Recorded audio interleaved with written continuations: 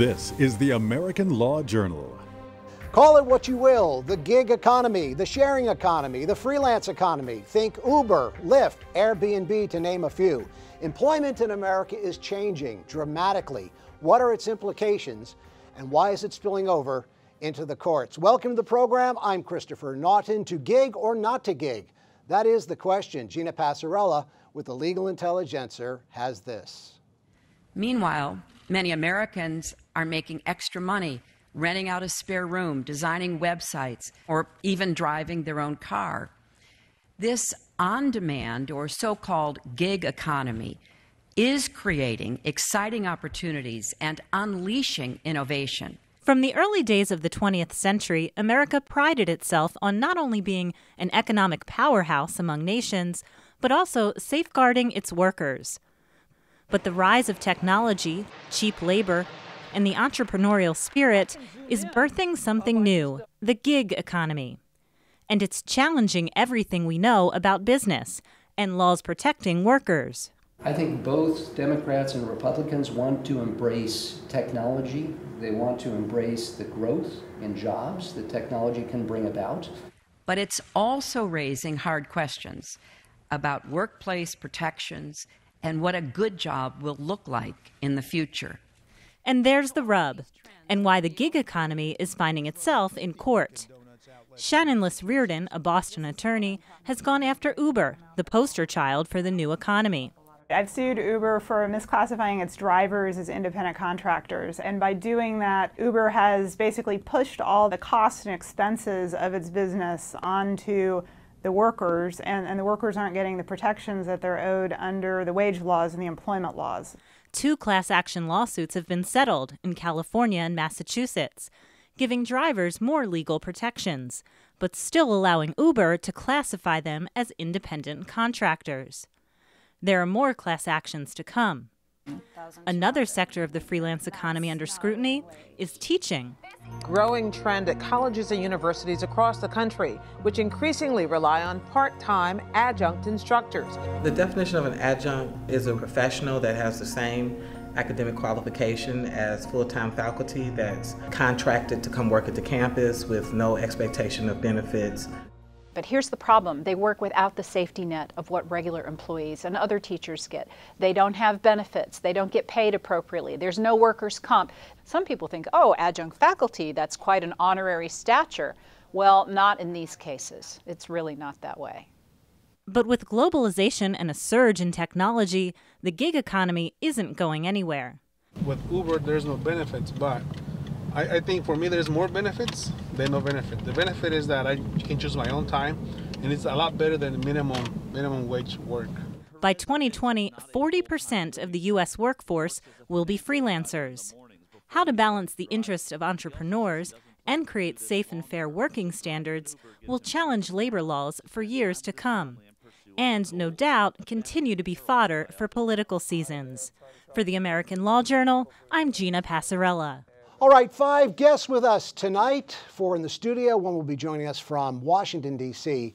in just a few minutes. Anthony Haller returns to our program. He practices all aspects of labor law with the top 100 law firm Blank Rome. He's been advising us here on ALJ for over 13 years. Robin Bond heads up Transition Strategies, LLC, the employment law firm which dedicates itself to representing individuals during their times of career change and challenge. Michael Salmanson has over 25 years of experience representing primarily employees in employment matters. The Legal Intelligencer gave his law firm Salmanson Goldshaw the Employment Litigation Department of the Year Award in 2014. And Jonathan Younger is a human resources expert with Agile Talent Collaborative and co-author of this book, Agile Talent: How to Source and Manage Outside Experts. Well, the Atlantic magazine, I think, summed this up pretty well just a few months ago.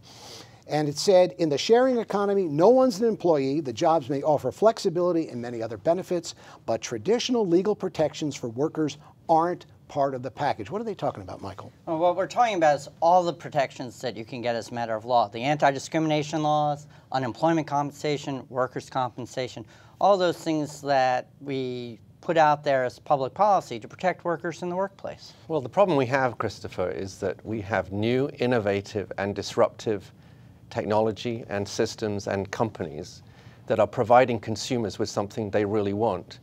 And the laws have not kept up with today's economy.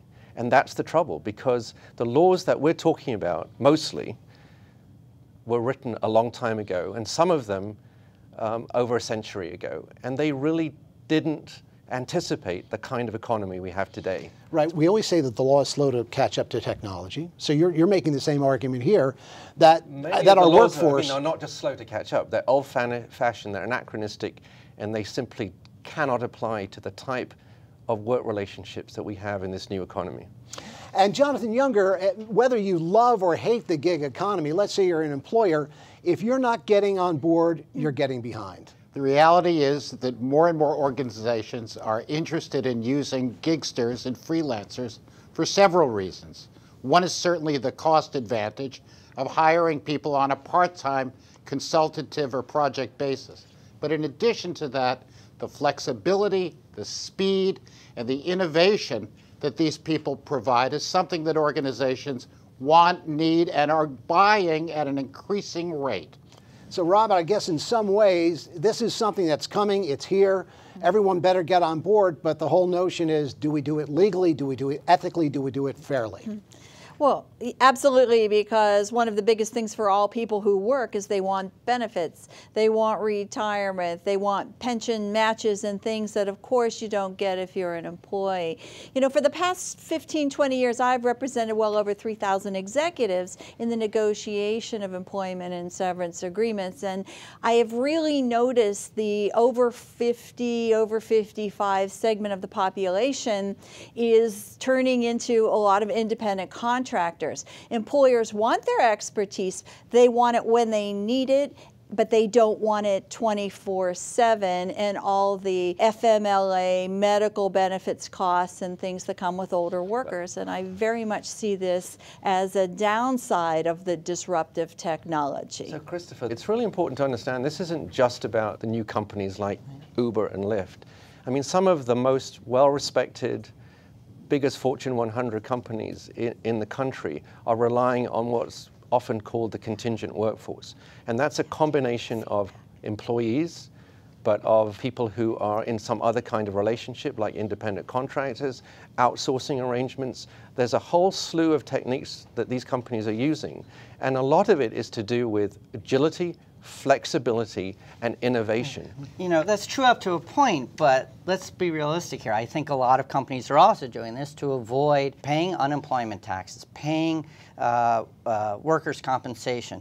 You know, the state of Pennsylvania a couple of years ago estimated that they were losing $6 million a year in unemployment comp revenue, and the unemployment bank is basically broke in Pennsylvania. If you multiply that over all the years, and this was based on people who were intentionally misclassified just to avoid the payroll taxes and just to avoid, you know, getting that coverage that they would otherwise have to pay. Agility is great, but you know, some of these folks have been working 5, 6, 7 years as independent contractors. That's not agility. In my mind, that's tax fraud. Jonathan, then Robin, go ahead. There's a fact of the matter that some jobs aren't going to be full-time in these organizations, but in fact, they're absolutely critical players.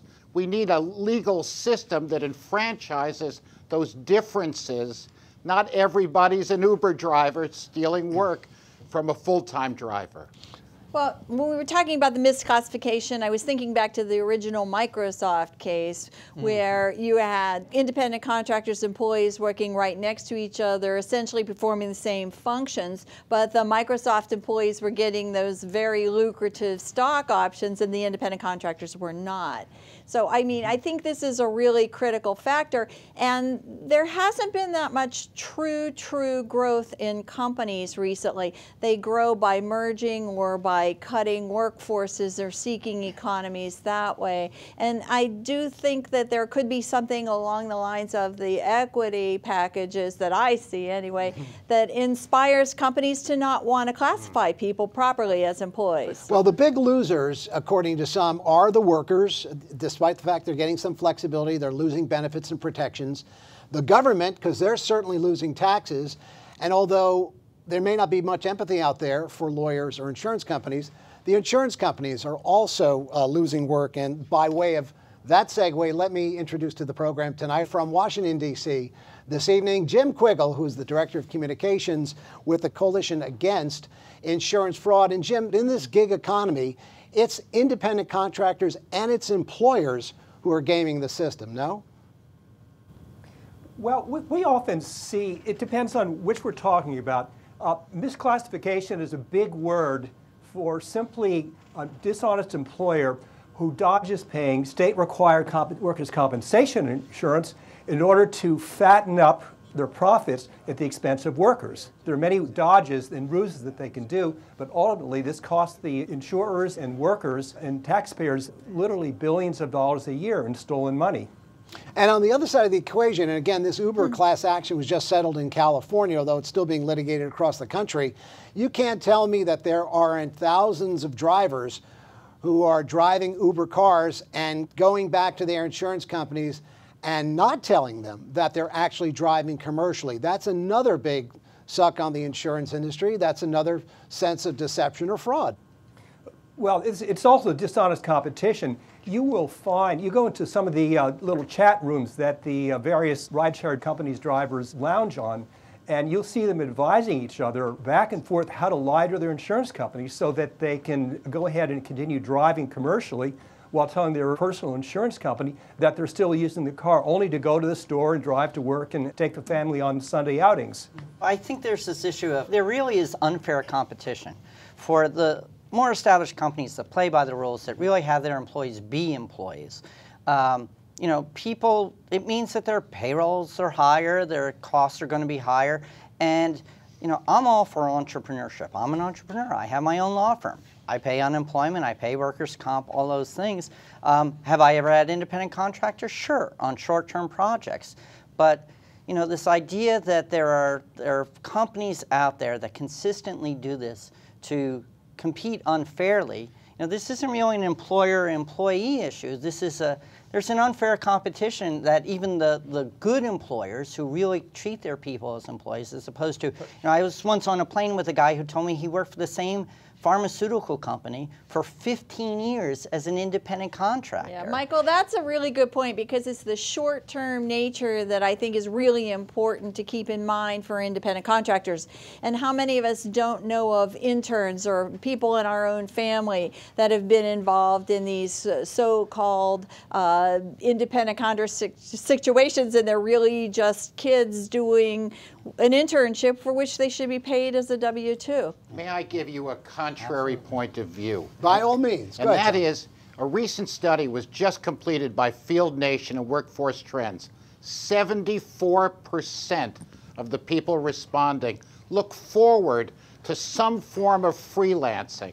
In addition to a full-time role as a freelancer, some 35% of 50 million people who classify themselves as freelancers are in fact moonlighting. They have a full-time job, but they're doing contract work in addition.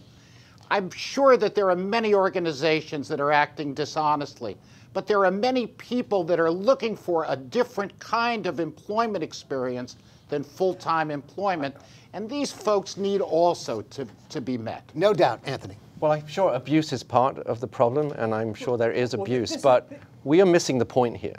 The point is that we have a new economy, and the conversation I'm hearing reminds me of the Luddite movement, you know, smashing some stocking machines to stop the Industrial Revolution. We're not going to do it. Right.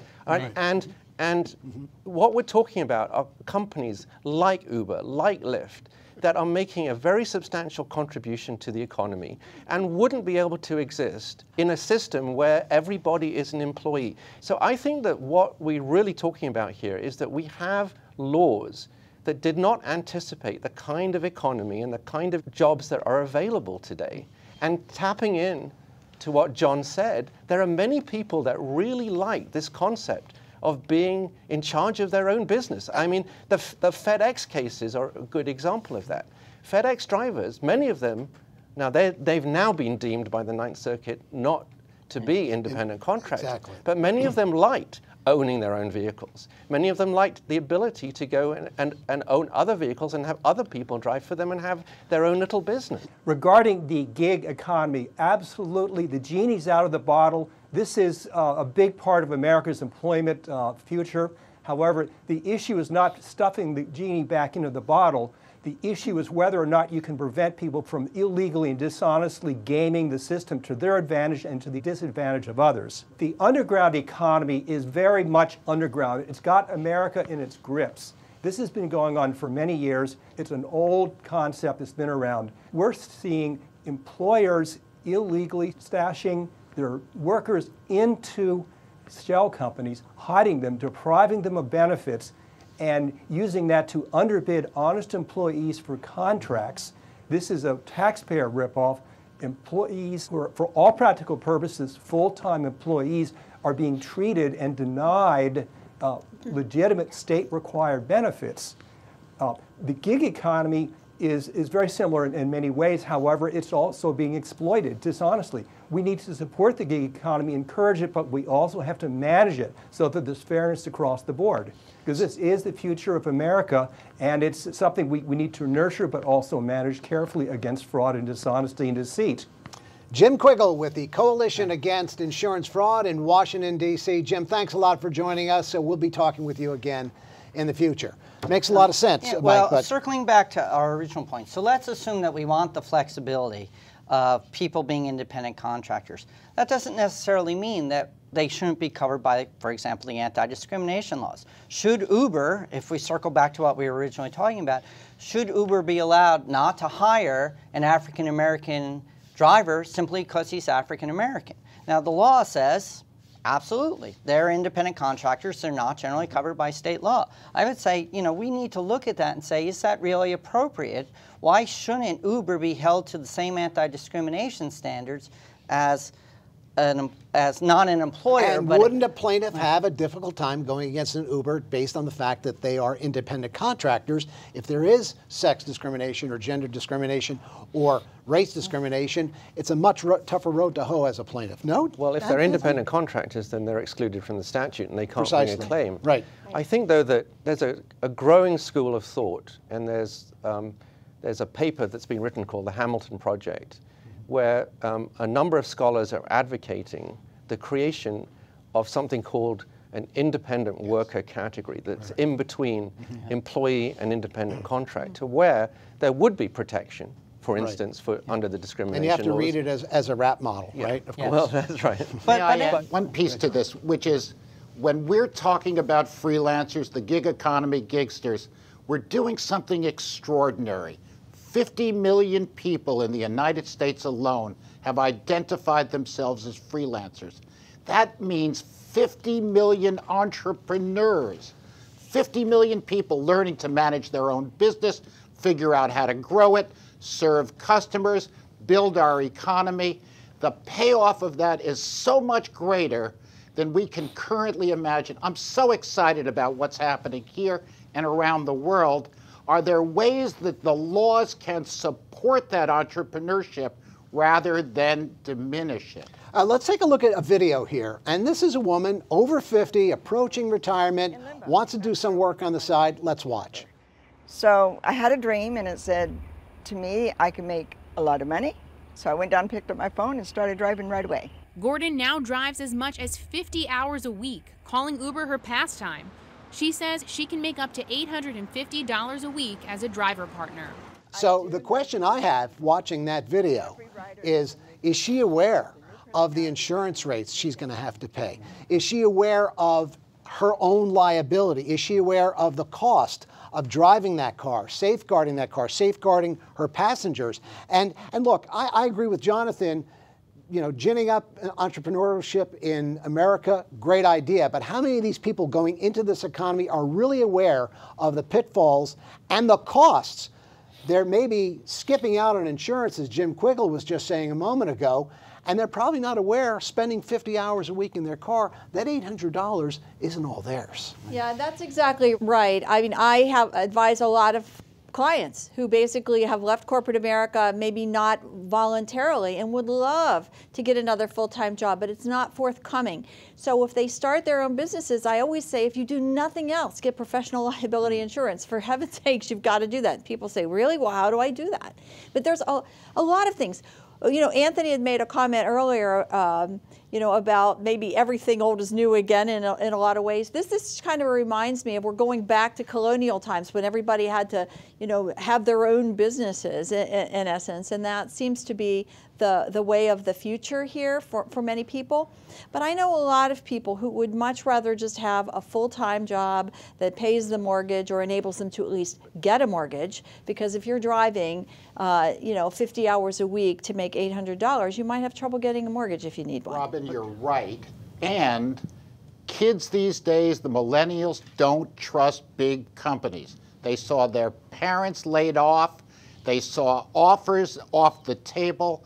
They're not excited about working in these companies. They feel safer, more secure building their own business, freelancing, than they do working for a company and being at the risk of that employer. They don't want to sell their soul to the company store, Jonathan. and in addition to that, they don't want to lose their job on the whim of a manager as they saw their mother or father or aunt. But what they do want is a level playing field. And I Yes. think this is part of the transition. And in some ways, there's not really a whole lot of, you know, sometimes between plaintiffs and defense attorneys, we have great duke outs. It's a wonderful thing. But in some ways, there's not a whole lot of disagreement here. I think Anthony's right. This train has left the station. Oh, yeah. We're going there. But how do we get there? Here's one of the problems. So you said that people might be doing these things without really understanding the full implications. So here's the irony and the contradiction in sort of the application of old, stale, traditional legal principles. So if Uber were to establish a detailed set of principles that sets out for every Uber driver the kind of insurance that they need to take, all of the implications, all right, which is exactly what Federal Express did for its drivers. The courts are going to say they're employees. They're employees, they're not independent contractors. So the companies are sort of caught in the middle. They're in this vice where they can do neither right nor wrong. And I think one of the issues is, you know, there's intentional misclassification, and then there's the problem of the statute and the regulations are decades old. They were trying to put round holes into square pegs or vice versa. And they have to be updated, and they're vague.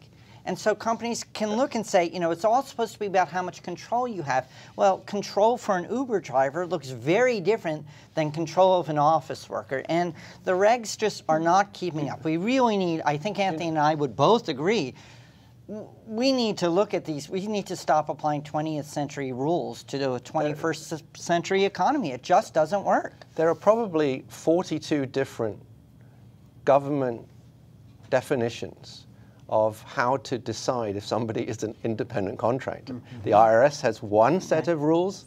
The Department of Labor has another set of rules. They recently came out with guidance which essentially says we're going to go back to the very original definition, which is to suffer or to permit to work, which was a standard used for child labor to deal with middlemen that used to provide child labor. So it's very difficult for a company, even those that try and use the best judgment, to be certain that you've got it right. I'm completely in support of what both Michael and Anthony has said. The laws need to be changed to fit the 21st century. In the work that we did in the book Agile Talent that we recently published, one of the things that was awfully important was, in addition to the law, how well are organizations using these folks and how productively have they managed these folks.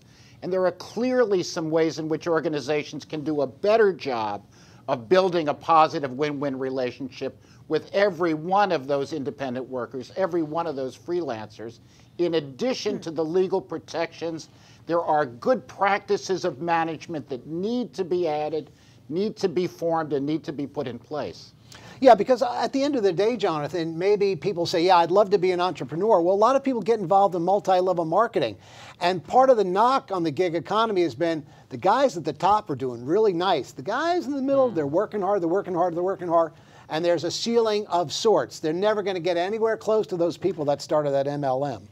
And you know, Anthony, maybe I can get a little sympathy for the DOL here from you, perhaps because you're saying, look, we need new definitions. This train has left the station. We know it's coming. It's here. It's been here. It's only going to grow. So the Department of Labor is struggling with these definitions as well. A little sympathy for the devil here? Well, I wouldn't call them the devil. Just a phrase I had to pull out of my hat. But someone that you folks do duke with. But I do think that they create law in a very bureaucratic way, and they don't really understand sort of the tectonic changes that are occurring within the economy. But there have been abuses with misclassification in this country. There's no doubt So it's about a yeoman's effort is going to be what it's going to take for the DOL to prevail. And what I mean by prevail is to really make it good for both the employer and the independent contractor in this country, so that both of those entities can be happy. Well, I think a lot of it's about, you know, the fact that if you're misclassified, then you're exempt from a number of the laws. In particular, DOL is concerned about the Fair Labor Standards Act, which means if you're an independent contractor and you're working 60 hours a week, you're not getting time and a half for that 20 hours, more than 40 that you're working. So those are the issues. And the trouble for employers is if you get it wrong, and these are close calls often that are being made, the liability is huge, and there are all sorts of class actions going on across the country. I mean, this has become one of the great plaintiff litigation mills of the 21st century. Right out of Forbes magazine, Robin. But now that you have the higher threshold where everybody who's making up to $50,400 is automatically eligible for overtime, I think that should help. But what we need to remember is that's just a floor. It's not a ceiling, because you could be a nurse practitioner or a physician assistant, nurse anesthetist, which is a six-figure job, but you could still be eligible for overtime based on your duties and the scope of your licensure. But only if you're an employee, Robin, right? If you're an independent contractor, the dollar amount doesn't fit. And you know, it's interesting because what Robin's talking about is they're going to raise the minimum standard for you to become an exempt employee, which means that you're not entitled to overtime. It'll be very interesting to see with those changes whether people who are in that 23,000, which is the old level, to the new 50,000, all of a sudden are going to all become independent contractors on hiring, so that you're not going to have to pay them the overtime and make those other things. At the end of the day, we all agree this economy is moving forward. We need new definitions. Where do those definitions come from? Who comes up with them? Well, it's an interesting point, Christopher. I was about to say this, which is that actually there's a little known category under the tax law called statutory employee. And a statutory employee is an employee who's not really he's not really an independent contractor, he or she, and is not really an employee, but there are somebody, and it's used for insurance agents by way of example. It's used for people who drive trucks around the city to deliver, bread or groceries. They don't own the truck, but they sort of work their own routine. So we already have a basic concept that there is something sort of in between normal employee and independent contractor. And on a statutory employee, the person to whom they provide services, or the company to whom they provide services, has to pay federal tax and has to pay into Medicare. And there's no reason that you couldn't create a system, which is what I mentioned, the Hamilton Project is suggesting that you create something that is like that, but is called an independent worker, and where you could build in a number of these protections. We may see the independent worker in our lexicon soon. I want to thank my guest. This issue is not going away. Anthony Haller joining us once again from Blank Rome, Robin Bond with Transition Strategies in Greater Philadelphia, Michael Salmanson with Salmanson and Goldshaw, and Jonathan Younger, HR expert with Agile Talent Collaborative. Thanks one and all for joining us. For all of us here at ALJ, thanks for joining us this week. Until next Monday night, case closed.